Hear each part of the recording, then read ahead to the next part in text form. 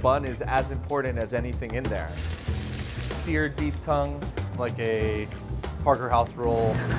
It's our Mapo Sloppy Joe.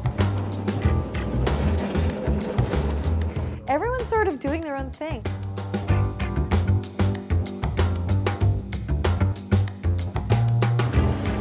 Most of the food here is really informed by my personal kind of heritage. I was born in Hawaii. My mom is born and raised in Hawaii. She's Hawaiian Chinese. My father is from India.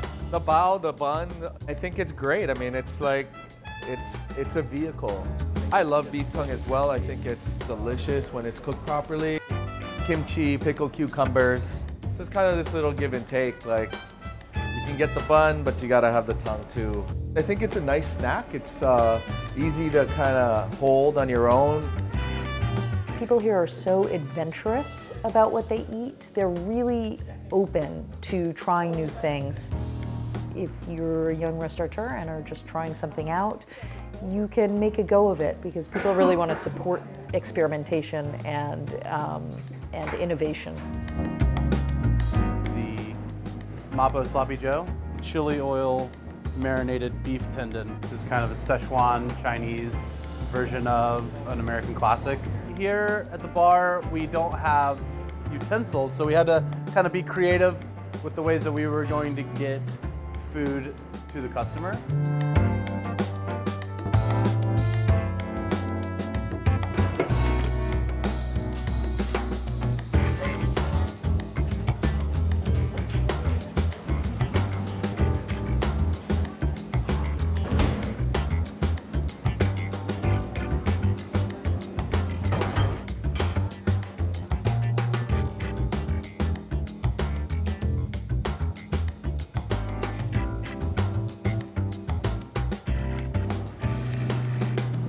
I think it's a really exciting time in San Francisco, from the high end to the low end. I mean, there's just really great, honest food. We just want to make it really, really well, whether that's bread or coffee or tortillas or bao.